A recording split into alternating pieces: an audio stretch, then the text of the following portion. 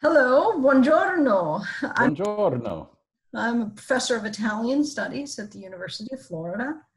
I've spent most of my academic life studying and teaching the Divine Comedy, and recently I've become very interested in how the comedy reflects the very early stages of the age of exploration. I'm here today with my good friend Fabian Alfie. How are you today? Hi. I'm good, thanks. How are you? Well, I'm coping. Coping. So we're in the midst of a pandemic. We're in the midst of a pandemic, that's correct. So my name's Fabian Alfie, and I'm a professor of Italian here at the University of Arizona. And similarly, I've been, spent my career interested in Dante, teaching medieval literature, and specifically I'm interested in the ways that Dante employs satire as it was understood at the time. So we are going to talk today about Inferno 26. Of course, this is the famous canto of Ulisse. What I think is significant about this in terms of where this canto falls in the Inferno is that it's one of those cantos we kind of slide into. We have the vestiges of the previous canto, the Circle of Thieves. And so Dante opens it with this huge invective, Golgi, Fiorenza, your fame is so great that everybody knows you around the world for being thieves. And then suddenly we find ourselves overlooking this almost idyllic setting of the fireflies. And I think almost falls over, and I often think of this as falling in love. He's somewhat seduced by this vision right away. He goes from his anger to, oh, look how nice. And then Virgil's one who kind of pulls him away from the edge. Where are we? We are in the Malebolge at this point. Circle? Yes. Yeah. Yes. Which punishes fraud in its various forms. There are 10 of the Malebolge, but when Dante in Canto 11 explains the subtypes of fraud, there are more than 10. So sometimes they're doubled up. In some of the Malebolge, they're doubled up. So for instance, we have pimps and seducers, and so forth. In this case, we only have the one. Unfortunately, he, in that portion in Canto 11, he gives us a long list of the types of fraud, and he says, and similar filth, and unfortunately, this is the similar filth. We have to conjecture, and it's a reasonable conjecture that this is people who fraudulent counsel, but he doesn't actually say it. So that's one of the things that I always find fascinating, when I teach this, is I say to my students, what do we make of this? Right. What's he actually doing here? And so one of the things that, again, with my own students, we talk about this, this happens very frequently in the Inferno, and scholars have spent so much time trying to figure out, well, what is this person's actual sin? And I think in the case of Ulysses, it's actually kind of interesting. I caution my students, and I caution myself, to always start from the premise that these people are in hell. Why do we expect verisimilitude from them? Why are we expecting truth from them? And so if we can also look at Inferno 26 in the context of the canto that follows, the Guido da Feltro, whose his own imagery is very much linked to that of Inferno 26 within the sort of the maritime imagery of sailors, etc. But at the very end of Inferno 27, there's this ridiculous little pantomime where Guido talks about having almost made it to heaven. St. Francis is pulling him up, and then this black devil pulls him down. And I look at my students and quite apart from the question of do you think any of this actually happened, do you think this even happened? These people are liars. So why are we even assuming that Ulysses' story is not intended to completely divert Dante's attention, which really is what the Trojan horse was all about. Right. Divert someone's attention, distraction, right? And isn't that what we see even when, and I always see this canto as very much linked to Inferno 5 with the pair, right? Oh, right. Two flames, the pairing of the two bodies. One does all the talking. Here, let me take care of it. I'll handle this. And so I think these are all about seduction, and that's really even what happened to Dante. So, his eyes are sparkled, like, oh, look at this sparkly thing. And Virgil, like, dude, come back, yeah. Fall into that trap. So I think that's kind of an interesting aspect of Ulysses. But I think you've been looking a little bit at how this is linked back to Inferno 2 as well. Right. And in fact, Inferno 2, Dante stops before they even enter hell. And, he's concerned about the authorization. Is this an authorized journey into the afterlife? And there are links here. One of the things is he says, I'm afraid that this trip will be folle, is the word he uses. Temo che la venuta non sia folle, and that's in line 35. And Ulysses talks about his voyage as a folle volo, and that's in line 125 in our canto. Right. And so there's a link there. And in fact, Ulysses also says he wants to understand the world and human vices and human virtues. That's in line 99, which of course is what Dante is doing through the entire comedy. So he's sort of the negative example, assuming we can take his word. His word. He's the opposite of what Dante is doing. So that, Dante has, as we recall from Canto 2, it is an authorized journey with the three women in heaven who are telling him, who are getting Virgil to move and so forth. This is the opposite, where nobody authorized this, and Ulysses goes out through the Straits of Gibraltar, which is a sign. He calls it a sign, and he goes beyond the sign. You're not supposed to do that. And so it's the negative example of the positive, and I love that because it's the counterexample.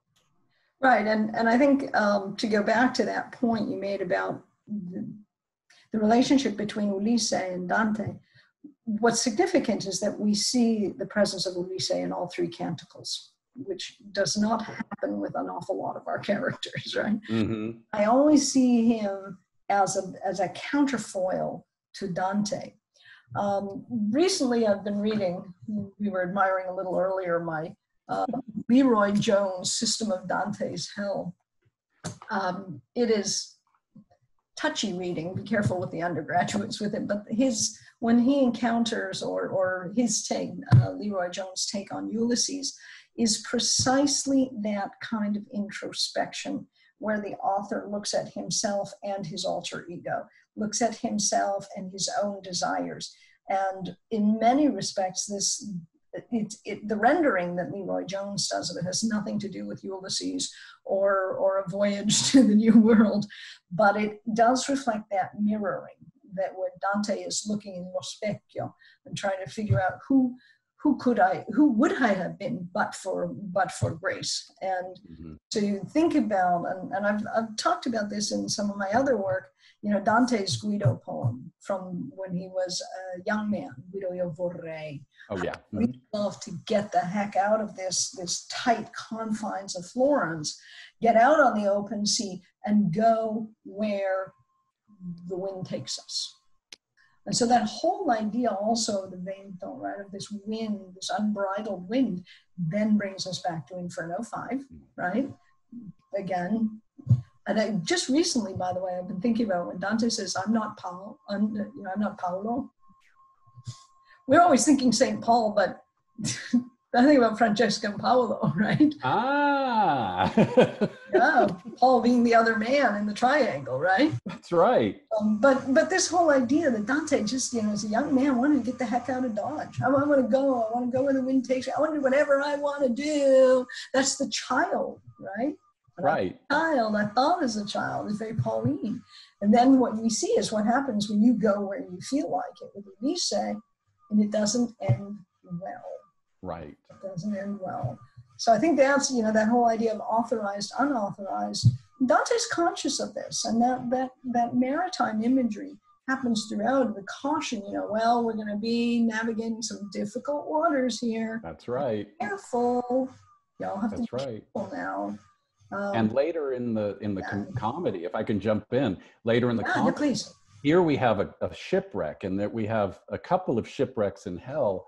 But, starting, as you alluded at the beginning of Paradiso, but also the end of Paradiso, the beginning of Purgatorio too, we have journeys that are completing or completed. I'm reminded of the very end, the 100th canto of the comedy, where he gives us this metaphor, and he says it was, you know, as much wonder as Neptune did when the ship, the Argo, passed over. So you can picture the god at the bottom of the sea looking up going, what is that? You know, looking up, but it's a completed voyage.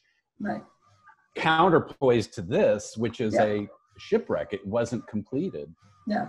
The other thing that occurred to me is that, you know, Ulysses, you don't see it quite so much, but he was a king. You see it with Guido da Montefeltro. These are political figures. Right. And we shouldn't forget that Dante himself had been a political figure. Right. And the desire to just simply get things done. Well, I'll just say whatever to get things done. You know, if this is truly fraudulent counselors, or people who counsel or encourage things in a fraudulent manner, well, the temptation must have been there for him as well to, you know, let's just get something done. And okay, if I spin it wrong, or if I, you know, just lie entirely, well, who cares? You know? Well, to say anything, right? And that's the orazione picciola, right? Exactly, you know. You know, anything to, you know, considerate vostra semenza, right? That's right. He appeals to the very heart of what it means to be a Greek man, right? You know. That's right. But you're not afraid of a little danger, are you? Come on. We've done a million things. Like, this is easy, guys. Come on. The shaming almost, right? Like, if you're not exactly. If you're not in, and so there's a sort of bullying aspect here. There's the peer pressure, the seduction, the selling of a dream, right? And so I think that it's kind of, they all play into what Dante himself is able to do, but he's also aware of the disastrous consequences. And, you know, to go back to the Guido poem, you know, this dream of a young man, you know, Guido and Beatrice and this whole gang, by the time the Commedia is being written, you know, Dante's in exile, Guido's dead, probably Dante's fault, Beatrice is long gone, the dream is dead in the water, right? So you see this continually, the aspiration, but then the very, very terrible consequences of doing it without care. Right. Caution to the wind, as it were. Right. And so the imagery, as I said in Inferno 5, is this unauthorized moment. And, you know, when we think about Francesca and Paolo together, again, I say to my students, what are they doing there in the first place? It was not a very, you know, I can't think of too many households in which sitting reading with your brother-in-law with no chaperone is condoned. That's right. So let's start with Francesca, you know. Oh, I'm so unaware. Why were you there? Right. What they would say now is when people say, well, come over and we'll Netflix and chill, you know. It's like, you know, come up to my room. We'll read this book. I'll show you my etchings. I'll show you my etchings. That's right. Like, we know what's up. And so that's what I often think about, that awareness of sin before it happens, which of course plays out in Guido da Montefeltro, right? Of course you were going to do this, right? The awareness of plunging forward. And so that's again that moment where Virgil pulls him back, and we see that Dante still has this tendency to be enraptured. So we have the wind, and then we have the fire, you know, there's the flames of excitement, and this link to Pentecost has not been lost on anyone, you know, the speaking in tongues. That's right. And as a former lawyer, you know, this whole idea of the fraudulent counselor, this kind of fascinates me. Recently I watched Oh Brother, Where Art Thou? The Coen. Great movie. Well, of course, his name is Ulysses, right? And if you watch carefully, you'll see that what he was in jail for was impersonating a lawyer. He's a fraudulent counselor, right? And think about his statement when he says, oh, brother. And even at the end, oh, brothers, right? The oh, frati. this whole creation, the lawyers, and this is what a lawyer is taught to do. Let me put it in terms you'll understand. Let me put it, you might recall the bookseller in the movie was Dante. That's right. I remember that. Right. And he only had one eye.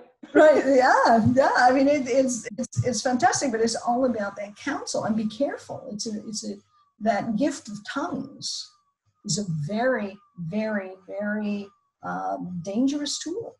Right. And I think Dante uses that word, the danger that lies ahead. And we've seen, so let's think about this for a moment. Then how does this resonate today then?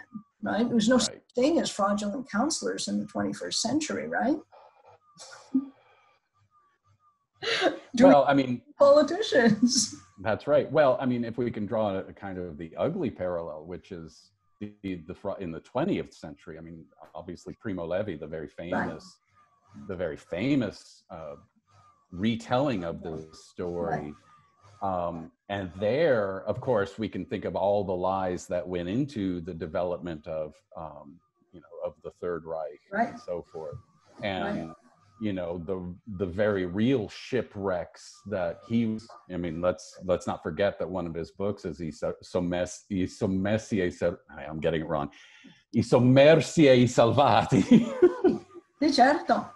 Right. So, and what's fascinating in that one is, it's instead of looking at Ulysses as possibly a liar, just the opposite of this romantic figure, how he had been cast in the 9th century.